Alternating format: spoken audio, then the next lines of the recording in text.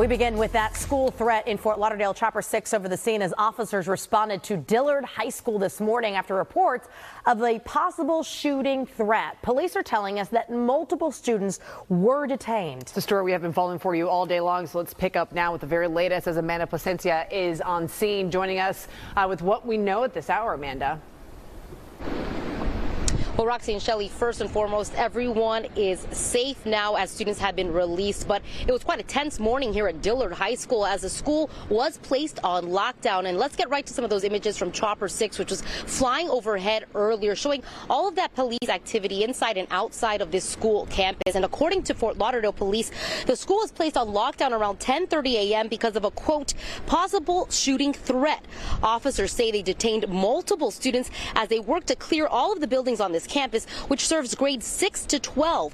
Now, this is the second time in a month that the school has been placed on lockdown. On March 3rd, a student threatened that they had a bomb. They were eventually given the all clear, and the Broward County School Board will determine if that student will be disciplined. Now, in today's lockdown, the school principal sent out a message to parents saying that law enforcement was investigating a potential threat as they assured parents that all students and staff were safe.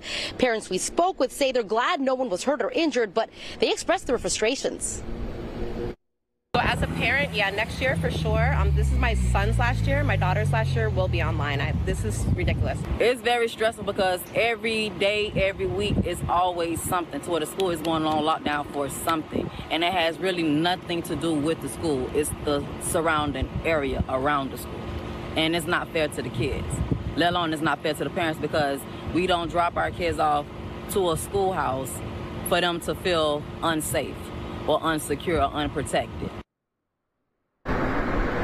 Definitely some frightening moments for parents and students today. Now, why this all happened or the circumstances behind this threat are still unknown at this point. There are limited details from police, but they do tell us this is being investigated at this time. Live in Fort Lauderdale, Amanda Plasencia, NBC6 News.